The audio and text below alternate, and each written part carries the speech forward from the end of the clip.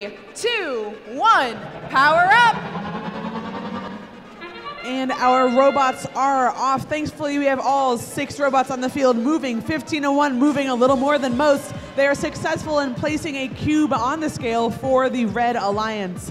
Additionally, we have no cubes on the scale, or on the switches, but during qualification, that would be missing out on a ranking point, but that doesn't matter because we are in the finals here at Rage. 1501 Team Thrust still wants to get those points from the switch, so they are quick to place a cube on the Red Alliance's switch.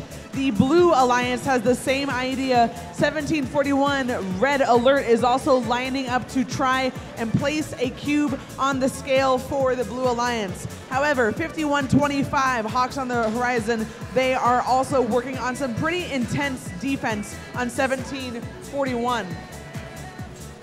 Over on the blue side of the field, we have Team 3487 working diligently to try to get cubes into the exchange to score some power-ups for the Blue Alliance. Team 6451 Wired Warriors is doing the same for the Red Alliance.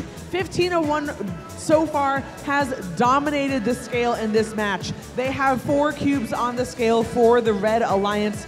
1741 attempted it for Blue, but they have since backed off. Right now, Team Thrust is turning their attention to playing some offense on the Blue Alliance's switch. We have a minute left in this match, and the Red Alliance has control of their switch, the scale, and they are quickly trying to gain control of the Blue Alliance's switch as well. However, Fixed Gears 1720 is going to try to play some defense up against 1501 on the Blue Alliance switch. Over on the red end of the field, we have 2 robots holding down the fort. They have also already earned their levitate power-up, and they are trying to gain control by putting more cubes into the power-up. 6451, our #1 seed Alliance captain, is doing their job very well. 1501 Team Thrust lining up, and they are attempting to score some endgame points in these last 10 seconds.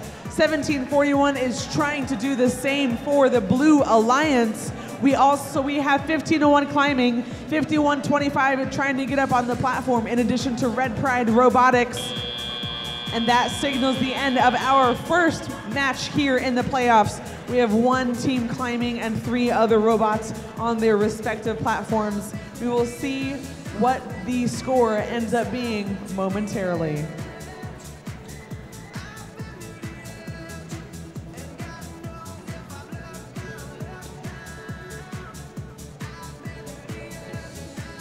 And we do have a result for match #1. Congrats to the Red Alliance, putting up a score of 411 points to 177.